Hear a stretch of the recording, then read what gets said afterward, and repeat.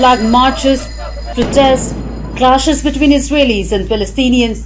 Chaos in Al-Aqsa Mosque compound continues. Al-Aqsa is a mosque inside 35-acre compound in the old city of Jerusalem. Muslims refer to it as al-Haram, al-Sharif or Noble Sanctuary. While it is a temple mount for the Jews, there have been protests, clashes and riots at the mosque site after Israel took control of East Jerusalem in 1967.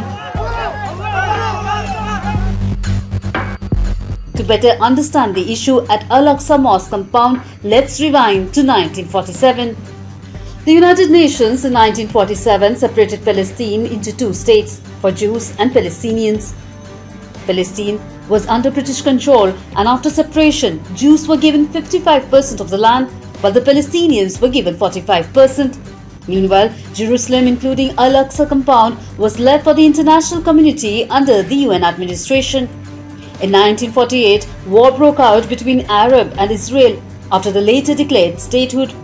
Israel captured 78% of the land. West Bank, East Jerusalem and Gaza were under Egyptian and Jordanian control back then.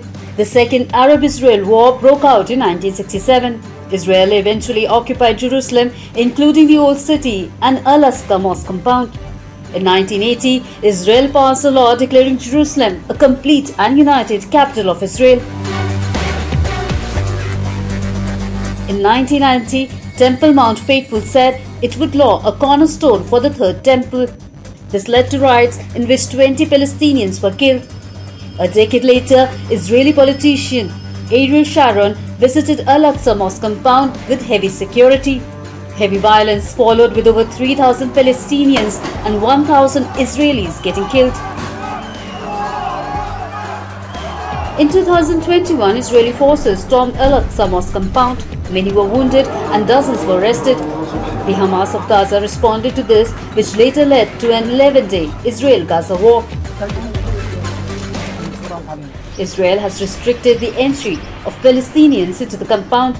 A separation wall was built in early 2000s which restricted entry from the West Bank into Israel. The mosque is of religious significance. For Muslims, the Al-Aqsa Mosque and the Dome of the Rock is the third holiest site. Muslims believe that Prophet Muhammad ascended to heaven from the Dome of Rock.